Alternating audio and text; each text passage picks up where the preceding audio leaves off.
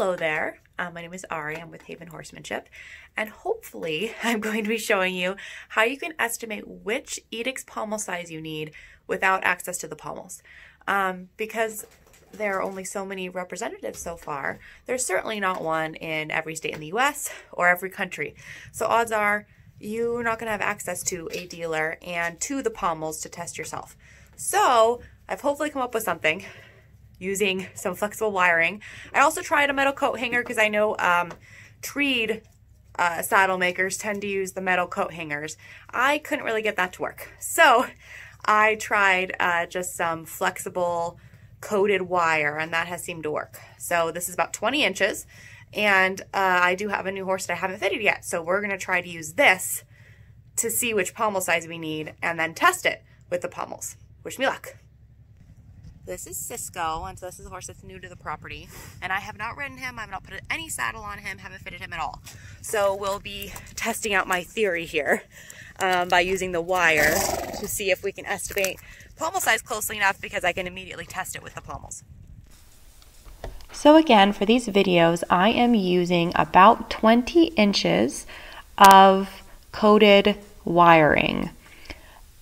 For whatever reason, 20 inches is what I stumbled upon as being far enough down the back that we got the appropriate measurements. I did try a metal coat hanger as well, but couldn't get quite the mold to the wither that I needed. So that's why I ended up with this. So the first thing I recommend is just folding it in half as flat as possible. For whatever reason, that has just worked best for me.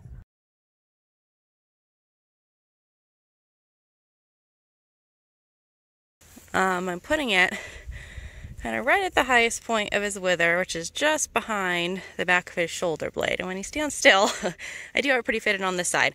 So I'm not going to try to show the other side trying to fit it, but know that I am fitting both sides all the way down. So as you can see, you then end up with a nice mold of their shape, which can also be really helpful to give you hints as to their asymmetries up by their wither.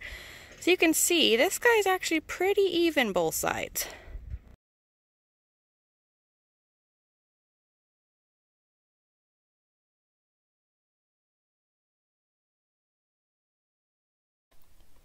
Now that you have the mold of your horse's wither, you're going to measure it. First, you'll measure down about 3 inches and mark that spot like I've done here with the pen and measure across. So here, Cisco is showing right around 5.5 inches. Then you'll measure down 5 inches, mark the spot, and measure across. And here Cisco is showing a little over 10 inches, close to 10.5 inches.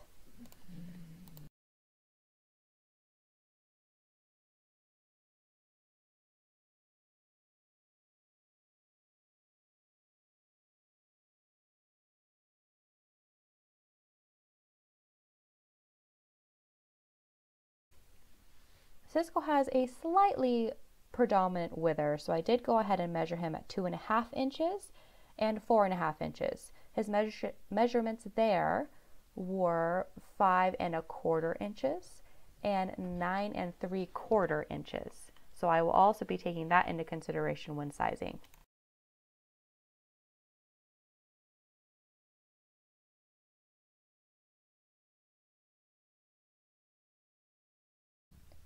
Here are the measurements by pommel size. So for Cisco, he's falling between a small and a medium.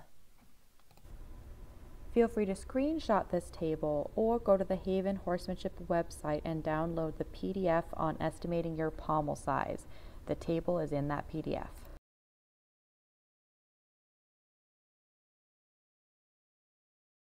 Okay, so as shown, Cisco's measurements are kind of between the average and a small. So I'm going to try putting the average on him first. And that one seems pretty close. You know, this is maybe sitting a little bit close in, and this is maybe sitting a little bit far out, which would say possibly a little bit wide. But it does have, you know, that little bit of clearance up here. We don't want it sitting all the way down, even with nothing under it. So we'll go ahead and try the small, but this one looks like it's close. Okay, so now here's the small.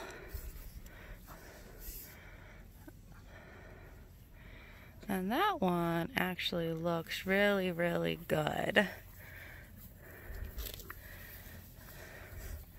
That one looks pretty good. A little rocked back because he's a little bit underdeveloped in here. We'll probably shim up here near the front of the saddle. But that looks like it fits pretty darn well. I would say that this little case study was a success.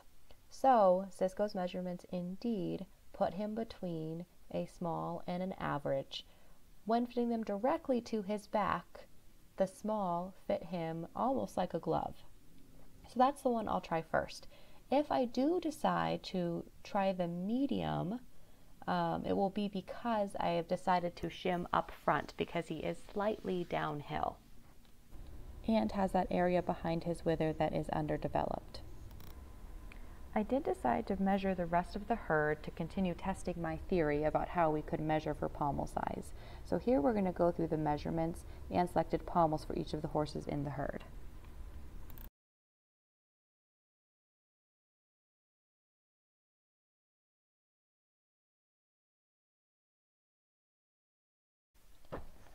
We're going to go in order of the case studies.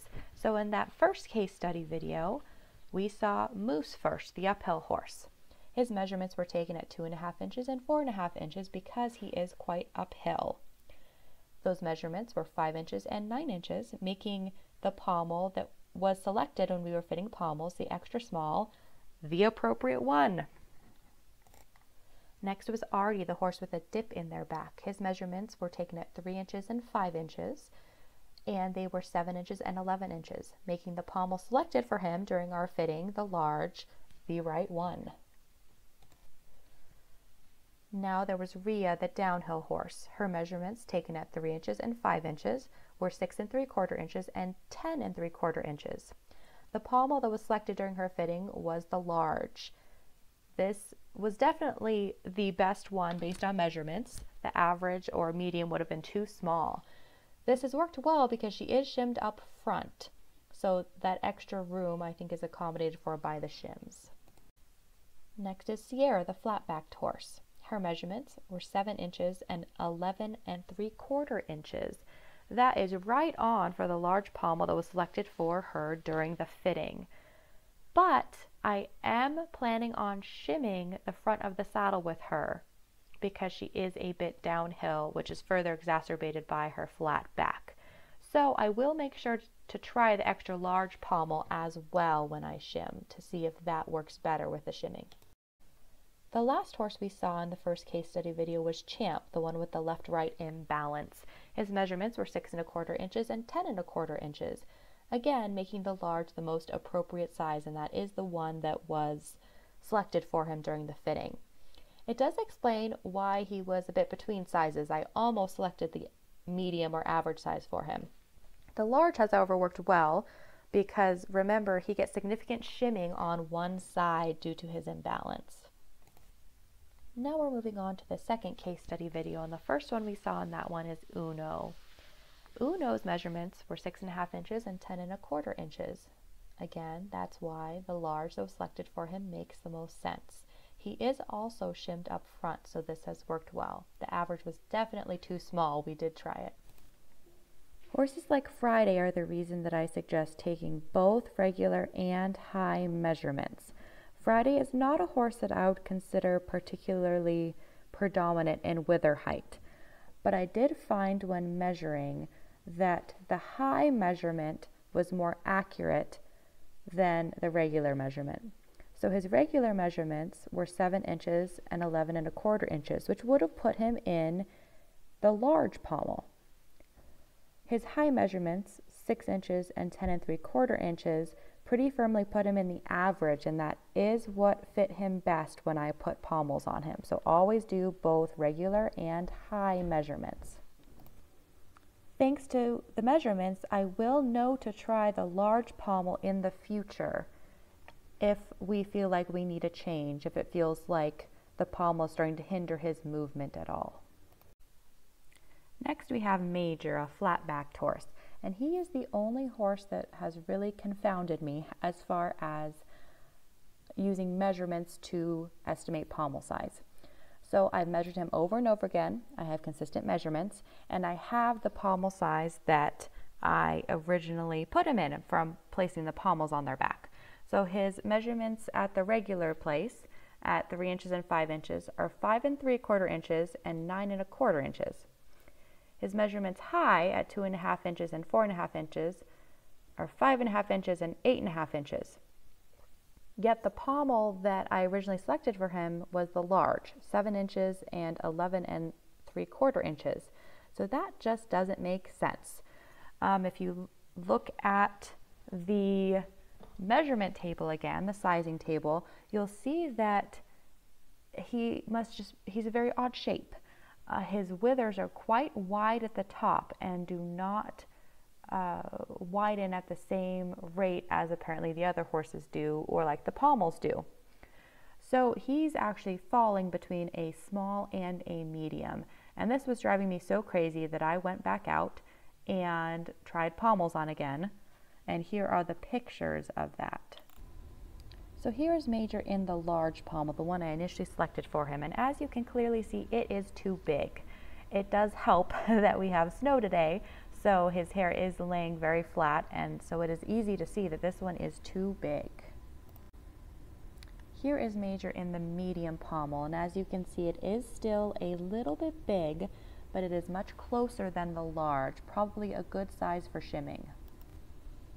And here is Major in the small pommel. So this one fits quite nicely. If I was not shimming the front of the saddle, I would select this one. So to recap, if I was not shimming, I would select the small pommel for Major. Because we are shimming the front of the saddle, I will go ahead and try the medium.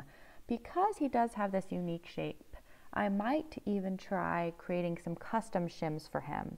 Because where he mainly needs shimming is further down, the bottom part of the pommel rather than the top.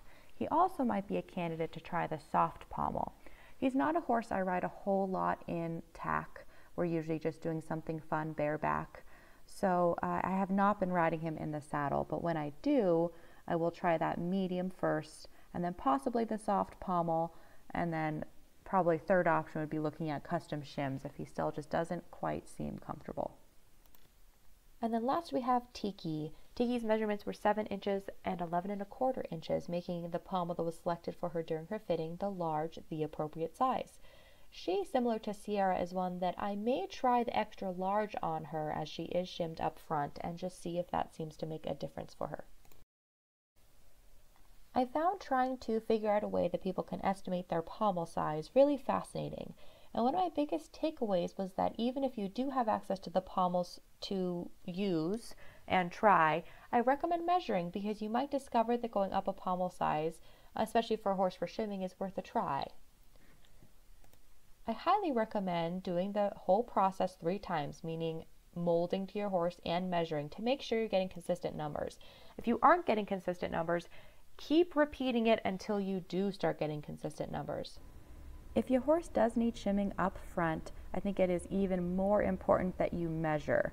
Because if you have a horse like Tiki and Ciara shown in this video who is almost right on in pommel size and they need shims, odds are that pommel that is right on in size is going to end up being too tight once the shims are in place. So consider trying going up a pommel size if you have a horse close to the measurements and that needs shimming up front. Okay, so now it's your turn. I only have so big of a sample size right now, so I look forward to you guys joining that sample size and giving me feedback on if this measurement is working for everyone. I will continue gathering data as I start doing fittings here. I have a couple local fittings lined up where I will make sure to do the wither mold, measure it, and then do the pommel so that I get more data around if this measurement system works. Fingers crossed, hopefully it does, and hopefully it's helpful for everyone. Thank you, as always, for joining me, and I will see you soon for the continuous fitting video. Take care.